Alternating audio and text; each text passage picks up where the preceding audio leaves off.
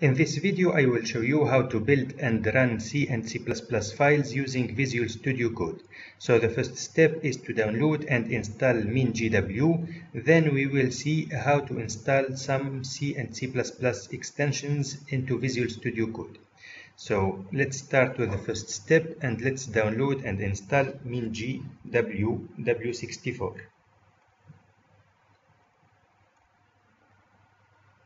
Now let's go to this first link, then let's click on the downloads link, and here in this page we have to click on this link, MinGW W64 builds. Now let's click on this link. Now we need to save this installer, so I will save it on the desktop.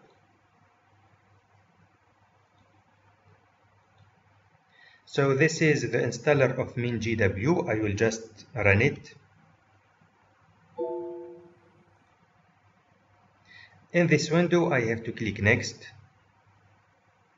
Then in this window, I will just modify the architecture and I will select this value. Then let's click Next. Here we can install MinGW at this location, but I prefer to install it directly on the C drive, so I will remove program files from the path. Then let's click Next.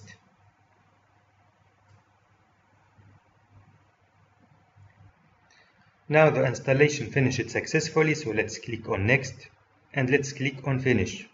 Now it is necessary to add the path of MinGW to the system environment variable so we can use it directly. So I have to go to the location where MinGW is installed. It is on the C drive. Then I have to open this folder, then this, then the binary folder, and I need to copy this path and to add it to the system environment variable. So let's do this. Let's click on Advanced System Settings. Then in this window, let's click on Environment Variables. Then let's find the path variable, which is this one, and let's edit it. So at the beginning of this path, I will just paste the path that I copied, and of course I need to add a semicolon. Now let's click on OK, OK, OK again, and let's close this window. Now let's open Visual Studio Code.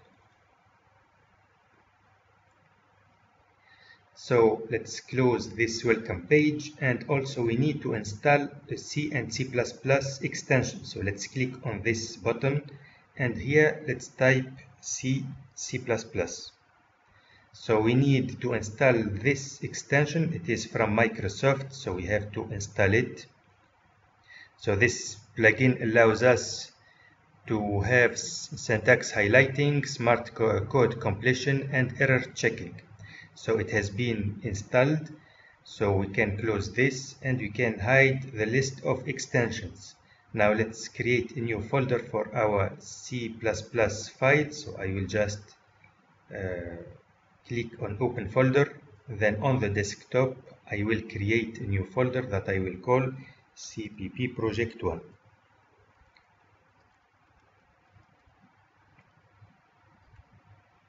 So I have to select this folder and to click on this button.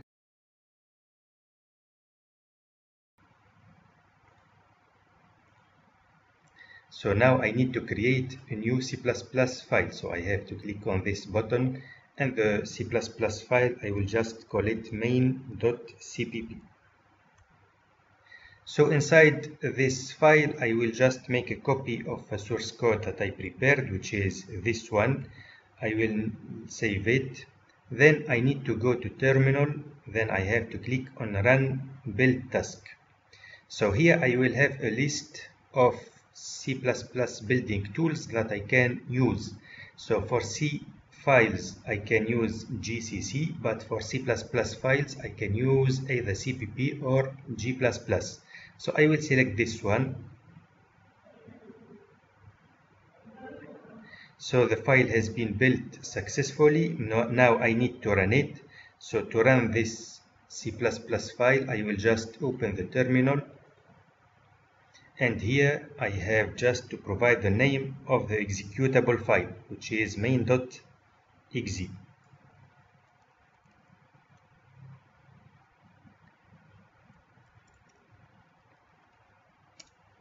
And as you can see, this is the output.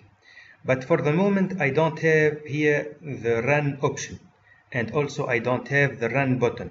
So if you want to use these options, it is necessary to install a new extension that is called Code Runner. So this is it. I will just install it. So it has been installed. Let's close this and let's hide the extensions. Now if I make a right click, I will obtain this option, run code, so I can use it. But as you can see here, the output of this source code is shown in the output tab. So it is better to show this output in the terminal. So to do this, it is necessary to go to File, then Preferences, then Settings, and here we have to click on Extensions, and then we have to find Run Code Configuration, which is this one, and then we have to scroll down till finding Run in Terminal. So Run in Terminal, we have to check it.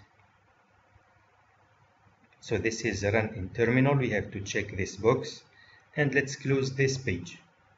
Now if I make a right click and run, I will obtain the output in the Terminal tab. So this is the output. Also I can use this button to run my source code, and as you can see, this is the output. So this is all for this video. Thank you very much for watching, and please subscribe to the channel.